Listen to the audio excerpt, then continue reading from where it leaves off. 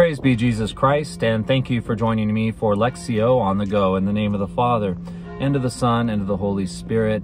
Amen. Our scripture readings are taken from Ephesians 4:23 through 28, and the Gospel of Matthew 22, verses 1 through 14.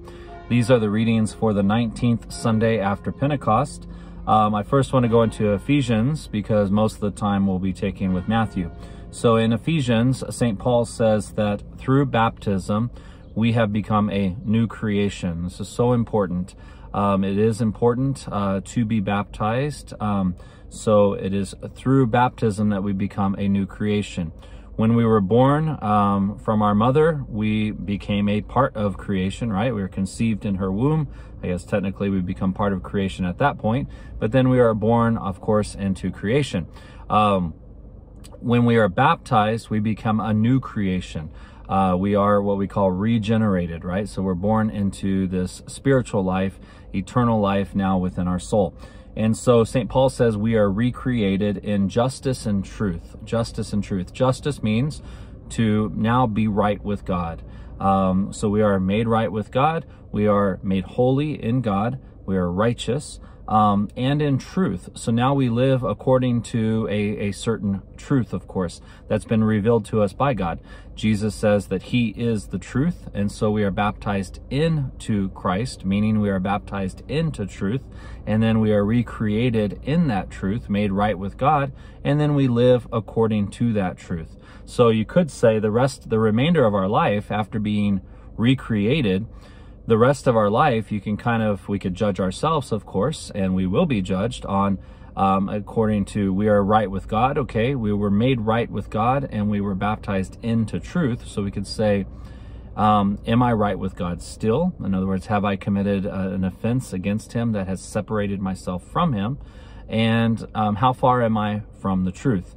Do I live what I profess? Do I live the truths that I profess?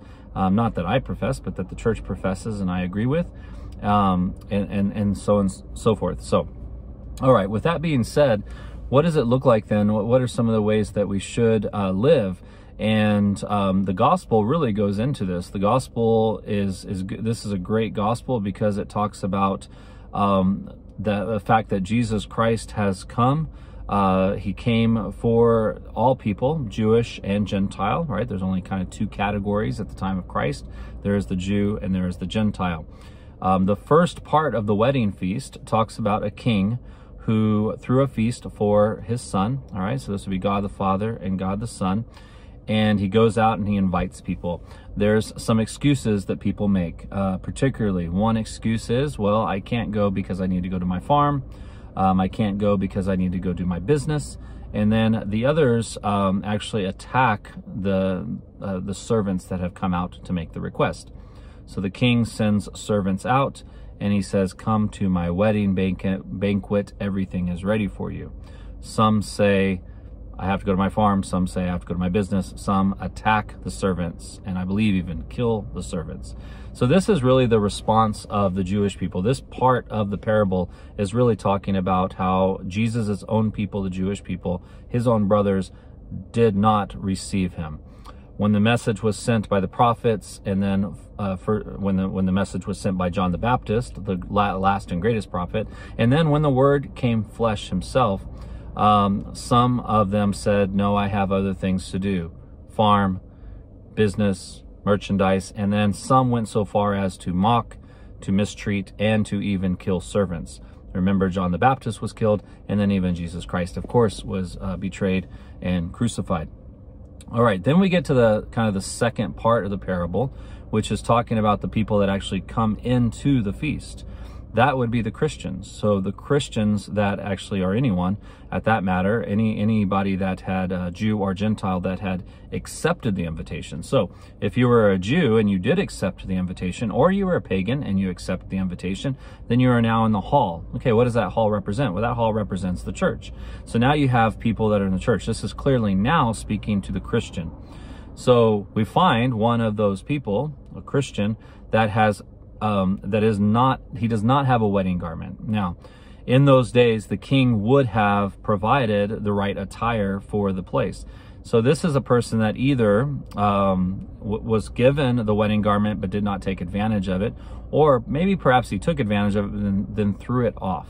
Okay, so this is someone that is not taking, has not kept sanctifying grace, has lost that sanctifying grace within their soul given to them by baptism. So I would say particularly this is someone that has committed a serious offense against God post-baptism, after baptism, and has not reconciled. Maybe they prefer their own garments, you know. So this person in this parable is obviously wearing his own garments, and he is not wearing the garment that the king is providing. What does this say to me? Well, this says to me, Matt, God has given you grace. He has given you sanctifying grace through baptism, through the sacraments, through the Eucharist, through reconciliation, through marriage, all of these wonderful sacraments that he has given you. These are the garments. Why do you prefer your own garments? Now, you could take this many different ways. You could say, okay, God is offering you baptismal grace. Oh, I'm a good person. In other words, I have my own garments. I don't need that. Marriage in the church. Oh, well, I got married in the state of Texas, and I know I love her and she loves me, we got that covered. I don't need your sacramental church marriage thing. What about confession? Oh, well, I got right with God. I just prayed to him. You know, I went on a walk the other day and I prayed to God. Okay, so I got that taken. In other words, all of these exceptions are really our own clothes. All of these exceptions are our own clothes. When God has a wardrobe full of 7 amazing garments, you could think of these as the 7 sacraments, right? And he wants to just lavish these on us. So this is a great parable. Matthew 22, 1 through 14. It's a great parable for everyone, Jew and Gentile alike, but it really hits home to the Christian that is perhaps not taking advantage of all the garments that God wants to give through sacramental grace, and instead relying on one's own skills, one's own talent, resources to provide for themselves. Now, this reminds me of all the way back in Genesis, when what happened after Adam and Eve sinned. What did they do? They clothed themselves. They found themselves naked. In other words, they were something was missing, something was not right. They knew that. They hid from God. But then notice they clothe themselves. They know that they need something.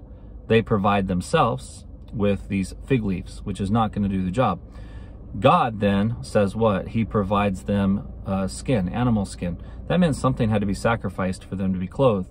This is, in a sense, we think the first sacrifice in Scripture, is at least that's the first indication of a sacrifice. Something was sacrificed so that they could be clothed by God and be taken care of. Adam and Eve clothed themselves. That doesn't work. God clothes them. They receive those garments from God. We also can take this to mind. We should not clothe ourselves. Let us not depend on our own brilliance, our own education, our own talents. Let us depend, of course, on God and let God clothe us. He wants to clothe everyone. Everyone can be clothed. We just need to be open to that and want that. One of the gifts of the Holy Spirit, the first gift of the Holy Spirit, is the fear of the Lord, that we humble ourselves and we say, you are God, I am not. I can't clothe myself. Please clothe me, Lord. Clothe me, Lord. So that's definitely a big piece of this. I also want to point out just a practical matter, and this is particularly, I want to particularly focus this to young men. Young men are, you know, part of being a man is built into us to provide and protect. We want to, especially as we go through puberty and we become from a boy to a man, we understand that there's something in us that wants to provide and protect. Now, this can take on many different forms, but it even starts to form in a young man that wants to take this seriously. You even think of sports. I played a lot of sports when I was younger, and there's this sense even within a sport to provide for your teammates and protect your teammates. You start to realize this about your family as you get older. You take on more chores, and you want to stick up for your family, maybe stick up for your siblings, for instance, to provide and protect. Then as we get older and God calls us, God could call us into the priesthood, and that would be to provide and protect, particularly, let's say, in a parish, to provide the sacraments to your parishioners and to protect from the heresies that are out there, protect from a lack of charity, protect from the dangers of sin, the devil and the flesh and all of that. So there's this sense then of course of a layperson that's going to become a married man, the sense to provide and protect for this lady, this beautiful woman. My son Polycarp says that marriage is very simple. I think when he was 4 or 5, he said this: marriage is finding the pretty woman and getting her, finding the pretty girl and getting her. Well, what about that pretty girl? You want to provide and protect for her, and showing that you can provide and protect, in a sense, enables you to get her. And so this providing and protecting is important. So particularly speaking to young men here, I want to mention a few things about this parable. The number one thing that we provide and protect for is our soul. That's first and foremost, the one thing necessary to provide for our soul. How do we provide for our soul? Daily prayer, weekly mass, regular confession. Take advantage of all the sacraments, those garments that you can put on. So provide, take the provisions that have been given for your soul, and then protect your soul from the devil, the flesh, and the world. We know the number one thing that probably attacks us is purity. And so idolatry and purity. So number one sins that I kind of see are people not going to mass and people entering into the sexual act outside of marriage. So we take the provisions that God has given us to our soul, take that garment, wear that garment, and then protect that garment. Protect the grace in your soul, primarily by daily prayer, weekly mass, regular confession. Those are key. So that's that first thing. That's that nuptial robe. Keep that on, the baptismal grace and all the other graces that have been given to us. And then I think after that, and that's first and foremost, and what's so beautiful about that is, Mother Teresa, really said, are we called to be successful or are we called to be faithful? She said, we're not called to be successful, we're called to be faithful. And if we are faithful, then we have not failed. If we are faithful, then we have succeeded already. In other words, if I have gone my whole life, and I may not make a lot of money, I may not have a lot of friends, people around me may think I'm a loser, but if I have provided for my soul, taken the provisions I need for my soul, and protected my soul from the devil, the flesh, and the world, then I have succeeded, right? In a sense, I've lost everything in the world, but I've gained everything in eternity, right? Jesus has said you can gain the whole world but lose your soul. Also, you can lose the world. You can lose all the accolades that are out there, but then gain your soul. All right, so that's first and foremost. And then second, after that's taken care of, what is the best option? What is the best option, especially for a young man? Personal opinion here, but I think the very first thing a young man should ask is, am I called to the monastic life? The monastic life is the closest you can kind of get to heaven, because you're actually called to live out heaven here on earth. You basically are living out heaven, this constancy. And I'm talking about a cloistered monk here. It's a very beautiful vocation if someone is called to it. But we have to say, am I called to the monastic life? Let's say I'm not called to the monastic life. Well, then the second question a young man should ask is, am I called to the priesthood? Because if monastic life is living the heavenly life here on earth, and the married life is living the earthly life now so that we can get to heaven, priesthood is that middle ground. Priesthood is actually someone living here on earth, but helping people get to heaven. And it's someone living here on earth that is bringing heavenly things to those here on earth. So the priesthood is it's a pontifex, it's a bridge builder between heaven and earth and heaven. And it's that ladder that we need. They are another Christ, an alter Christus. So what a beautiful honor if a young man is called to that. But what if a young man is not called to be a monk, not called to be a priest? Well, then I would say they're going to be called, of course, to be married. And this should be, obviously what someone is looking for is, okay, then I'm going to be married. And how do I find this lady? And how do I provide and protect for her? Given that I've already taken care of myself and the needs of my soul primarily. Now I want to provide and protect for this lady. Well, I think there are three options, and I think they come from this parable in a sense of what is seen in this parable is that some people are interested in their farm, some people are interested in their merchandise, and some people are interested in either some type of combat, either attacking or defending. And I do think that this is obviously a parable that Jesus is talking about, but it has to do with human nature. And these are the needs that we have in our society. We need people to do agriculture. We need people to farm. We need people to go into the trades. We need people that will be helping us with all these basic things: carpentry, agriculture, air conditioning, plumbing. All of these things are tangible things that we all need for daily life. That's number one. I'm going to put that in the farm category. And then you have the merchandise. These would be the people that buy and sell. And there's so much that has to do with this, whether you're an entrepreneur, whether you're doing a small business, all of these different things that are very helpful. And then you have the military. These would be, in this case, we have the servants that are attacked, but then we also have the people that go out and protect. And so in this, I just put it in the description here, the military, but you could also put first responders, you could put our firefighters, our police officers. So I would say to a young man, if you're not called to monastic life and you're not called to priesthood, then take very seriously and early on then the call to holy matrimony, a beautiful sacrament in which you can clothe yourself with the sacramental grace and do this along with another person for life, bonded with them. And in that category, you're going to have to provide and protect not only for your wife, but also for your kids.